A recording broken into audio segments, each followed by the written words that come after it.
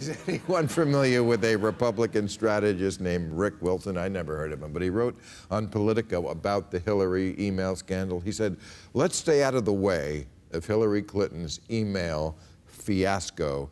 Let's speak more in sorrow than anger. He's saying, basically, this is a giant problem for her. I feel like they're in the bubble again. That, you know, in the bubble, Hillary Clinton is this lawless monster who has only stayed out of jail by sheer luck. And yet the poll came out today that said she's trouncing all 11 Republican people who they think might run for president.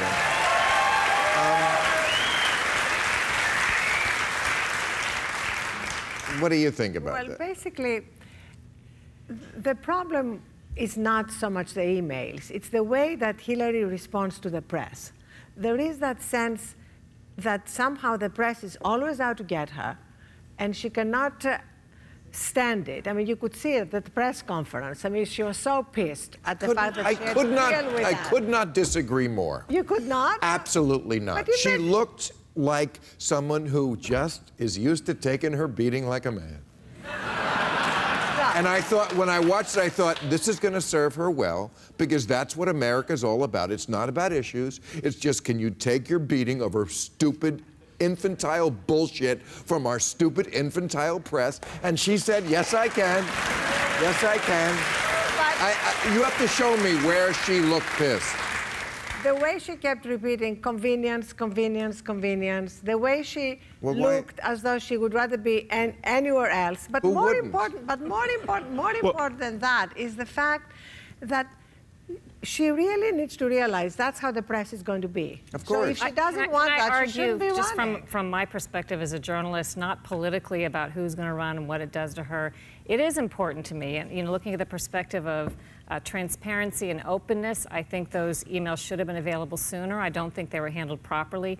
No. I filed a Freedom of Information Act request for them that would have covered them back in 2012, and clearly they didn't do a proper search for them.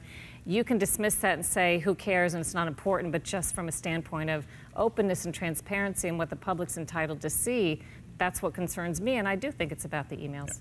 But there is kind of a whispering campaign about it, which I find very sleazy. Kind of this idea put out there on the right that, hey, we're not saying that Hillary is part of Al-Qaeda. We're just saying that if we don't read her emails, we'll never really know. We're not saying she's a witch. We're just saying it's a little suspicious she won't let us dunk her in the pond. What do you make of the New York Times breaking the story on behalf of, I guess, the Republicans, in your view? Yeah, I think there are two specific issues here that are a problem. I mean, number one, it's not just that Mrs. Clinton, you know, used a personal email. It's the fact that the physical mainframe, the server, was in a private residence. Right. Now, if a Foreign Intelligence Service, a former Secretary of State, if they knew that, which they may well have, that's a gold mine. You get in there, you gain access to it. The US government does it all the time abroad, the CIA, foreign operations, and potentially you can access some very important material, whether it's a relationship with Russia. Okay. So she didn't handle it perfectly. There was the one good piece of news, which is that it pushed Benghazi down to the second threat of humanity. But don't you understand? That's what's on her emails. When they finally get those emails, it's going to say, I hate America, attack Benghazi. But she said something interesting. She said, you know, I want to simplify. That's what her excuse was, convenience. And I totally relate to that. And I thought of it this week. But you were not Secretary of State. You can relate to that.